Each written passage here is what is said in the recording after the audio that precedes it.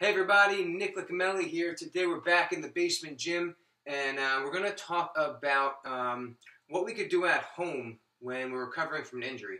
So if you follow anything that I've done, you know that especially for weightlifters when there's pain, very, very, very rarely is the answer to stop lifting, right? So if you have pain during a squat, for example, very rarely do I like saying don't squat or stop squatting.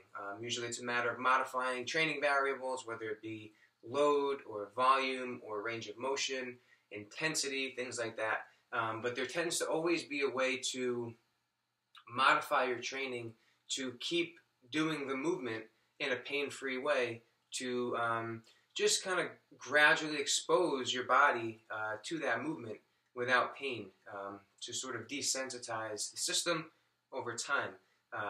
It keeps us active, it keeps us doing what we love, and it seems to be the best approach to these types of things. So other than the modifications in the gym, what can we do at home, right? So say we train 4 to 5 times a week for an hour, hour and a half. In the grand scheme of things, that's not much time that we're exposing our body to a movement, right? So there are some important things you can do at home when you're not at the gym to further the recovery process and further the created exposure to the desired movement. So for example, in the example of the squat, say there was knee pain at the bottom of a squat, right? So maybe we found out the right thing to modify, the right thing that's triggering the pain in the gym, like we were saying, whether it be volume, intensity, load, range of motion, right? We found that. We made our modification in the gym. What do we do at home? A simple thing we could do is just a body weight squat within the pain-free range of motion. So, for example, we can hold on to a counter or something sturdy and just come down into our squat right to the edge of discomfort where maybe we're getting our pain and come back up, right? So we're just doing a basic squatting pattern while we're at home. We're not loading our tissue really. We're not like breaking down muscle, but we're just still training that squat pattern without pain, and that's what we want. It's consistency. It's jab, jab, jab, jab over time, slowly chipping away at that to desensitize the system, right? So we don't have to hold on, right? If you can just do your normal squat in that pain-free range, that's perfect. If that's painful, then you can brace yourself on something sturdy.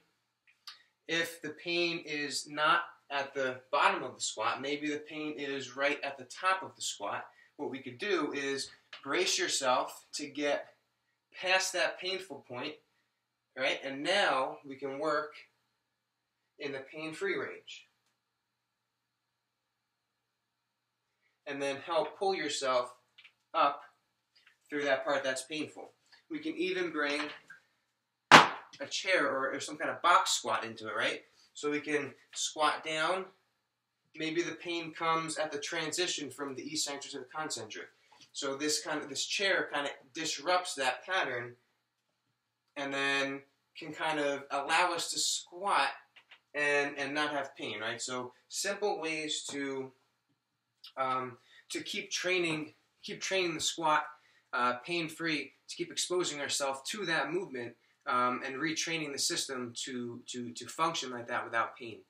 So again, I would say the most important thing is to dive into your program, right? Find ways to modify your training that work for you, because everyone's different, right? Everyone's going to have a different pain trigger variable in their training. So we have to find that. Got to get in touch with a qualified healthcare practitioner that's going to dive into your program, see what you're doing, see how you're doing it, and really work with you there. So I would say that's the most important. But things you're doing at home when you're not at the gym are also very important, because that takes up a lot of time. Majority of our time is not spent at the gym. So what we do outside the gym is very, very important. So do those things, multiple times a day, just to continually, again, chip away at that movement to kind of desensitize that system. All right. Hope this helps. Again, not medical advice. Number one thing is go see a healthcare practitioner who will who will dive into your program and treat you as an individual. And yeah, so we'll leave it there. Thank you so much for watching. Be sure to like, comment, and subscribe if you want, and we'll see you next time.